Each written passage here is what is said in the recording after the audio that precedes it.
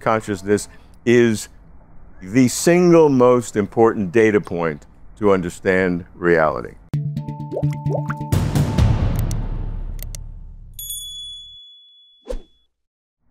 Public intellectual Robert Lawrence Kuhn has put together a remarkable document laying out the landscape of consciousness and the different theories involved. And he's now recently turned to this survey of the views of consciousness, and it's a huge survey. There's 175,000 words, I think, in total. It's got almost a couple of thousand references, deals with 250 different accounts of consciousness and explores their consequences and what we draw from them.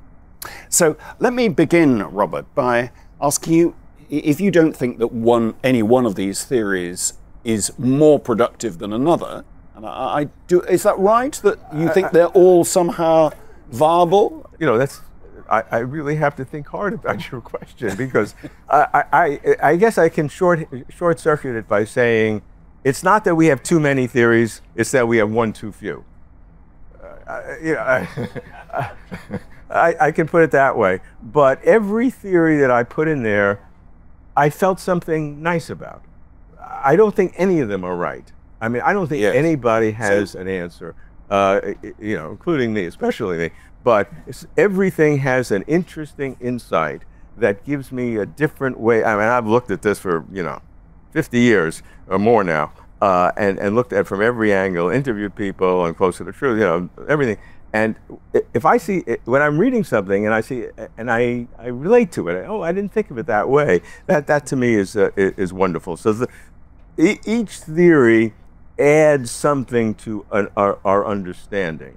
And so it's not which is right. Now, I do think there ultimately is a right theory about how we have this inner experience, the feeling of the smell of garlic cooking in olive oil, or seeing your newborn daughter in blankets after she was born. Whatever that inner experience, that inner movie we have, is really a remarkable thing that this is in the universe. It's everything that seems there's normal to us, normal day life, but you think about the universe and how it's structured and how planets come together and the whole process of cosmology, and then out of that comes this conscious inner experience. I mean, that to me is the most awesome almost contradiction or most awesome thing that we can possibly think about. And it's something that unless you really think hard about it, you don't, it's just too common and too ordinary. But the fact that we have this inner experience, this inner movie, and that comes out of a universe of scattered rocks and gravity and electromagnetism is, to me, the most astonishing fact of reality. And that is a major data point in saying what reality is all about. Now, many scientists would disagree with what I just said, and that consciousness is an accident of evolution. An accident meaning that was one path that it took. It was an efficient way to get something done, and if you ran the movie backwards or again in a different way, it wouldn't emerge in that same way. So I would probably disagree with that view, and I believe that, for the reason I said, that consciousness is arguably the single most important data point to understand reality. So, as I understand it, you have been through all of these 225 or whatever it is. You're not convinced that any one is the true. You say we're one too few. Yeah. How would you know when you got to the 226 was true? What would be about you'd read it and you think, oh no, this is the one? So the answer was given by a Supreme Court U.S. justice who said, I can't define what pornography is, but I'll know it when I see it. All right. Well, of course, what we regard as pornography changed a lot over time. True. So maybe we don't. And of course, I mean, as you know, Robert, wearing my own temporary philosophical hat here, I love it.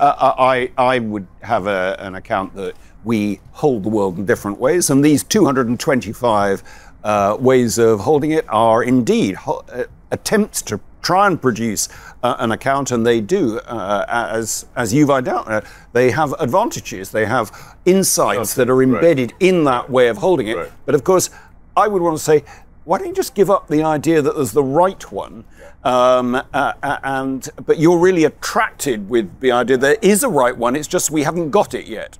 And we may never be able to get it, but I am completely convinced that there is a right one. Whether it's possible to get or not, that I'm not sure, and I kind of doubt it. There are people who say, and very distinguished people, friends and names that you know who have appeared here, who would say that it's not possible for the human brain inside this universe to be able to understand consciousness. That's because we didn't evolve. We evolved to escape the tigers on the savannas of Africa. It's kind of a miracle that we can understand quantum physics and the theory of closure. And how that happens, who knows? But we'll never be able to understand consciousness just because of the limitations of our brains. I reject that argument. I don't think that our brains are limited to where we couldn't understand consciousness. I think the limitation of understanding consciousness has to do with this physical, mental divide, and is that achievable? So that's why I would come down on a theory of consciousness that goes beyond the physical. So I would not be one to think that a purely physical theory would be true. I would have given you that at a 98% certainty at some point in the past. But one incident in my life, would take a minute to explain, was very personal, changed that percentage from 98% sure that materialism is wrong to maybe 92%. So it's a slight drop. That's because it's a personal story, but it's well known. My daughter won't mind you telling it. My daughter got married late, tried to have a baby with her husband, had 2 miscarriages, and then had frozen her eggs when she was 35, and they defrosted an egg. Her husband fertilized it. It was refrozen again for another year, while she wanted to carry the baby herself, and her body had to be prepared at 48 as a hormonally, which her parents, me, did not like, but it was her decision.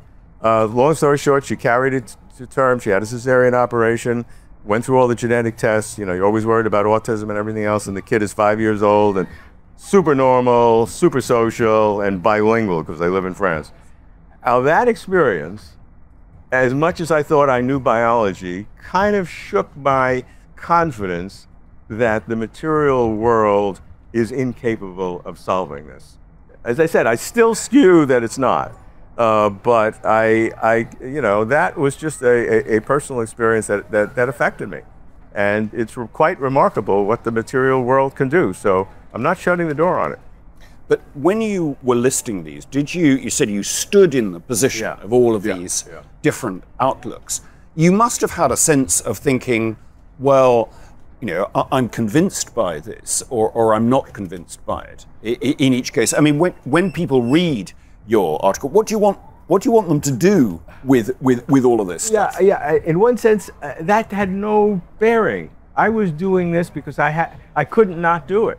And I couldn't write a 10,000, kind of a review article on the surface. I had to do what I had to do. And if it helps people or doesn't help people, I hope it does. I hope people get something out of it.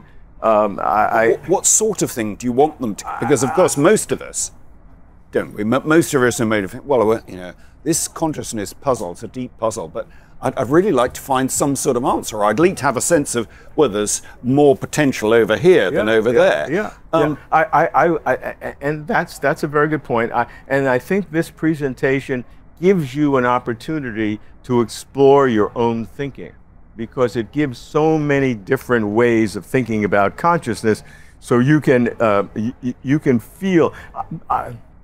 I like to say I like to luxuriate in the questions, understand the questions really deeply. So whereas I'm pleading complete lack of knowledge about what the answer is, I can tell you with high degree of confidence, maybe overconfidence, but very strongly, that I understand the questions. I understand what each of these theories are, and that gives me a certain sense of confidence and a certain and to some degree takes away a mystery. It doesn't take away the mystery. Maybe it exemplifies it, but I have a feeling I can encompass it. And if people will scan through the paper, I mean, just really quickly, and see this blizzard of theories, each one of which has deep richness to it, the product of some people's, 40, 50-year life in terms of, and everybody who has a theory believes that their theory is the right theory, even you. Well, we've had that conversation, right. because in a way I don't think that, of course. I think this is a way of holding the world. Right. So but that's I wouldn't say that is it is my theory. Yeah, that's true. Yeah. So and that's right. And so in a sense, each of these theories are a way of holding the world, because they look at it at an aspect of it, but that doesn't mean that the real theory is some kumbaya, everybody has to work together. That's not it. There is an answer. I'm sure of that, and I'm sure that none of the theories that I put out are it. So what is it that there's a bit of sureness there, which is I imagine a lot of the audience think, well, I feel a bit better. I know what's going on. So how are you sure that none of them is the answer? Look, you can't be sure of anything. I would be shocked if any... To continue watching this video, click the link in the top left or in the description below. With a free trial, you can enjoy the full talk and thousands more. Thank you for being part of the conversation.